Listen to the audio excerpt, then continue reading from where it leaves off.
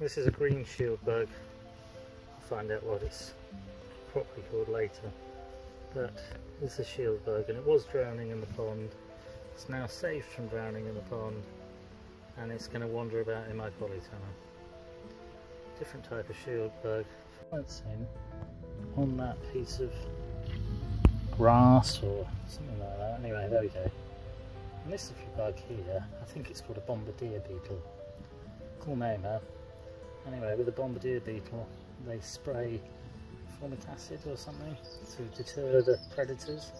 But I'm not a predator, I'm just going to save it from the pond. I just wanted to show you what a little creature like this looks like. I hope it doesn't spray me, and I hope it doesn't mind if I try and save it. The fly there, I'll just sort of zoom in on it because having a phone camera, oops, it's gone. Here, just going to show you, these are my bromeliad flowers. It's a big pot of bromeliads, and they're just going into flower, as you can see here.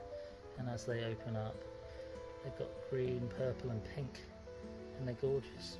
Looks like types of bits of grass. It's a bromeliad. Just sort of show you that.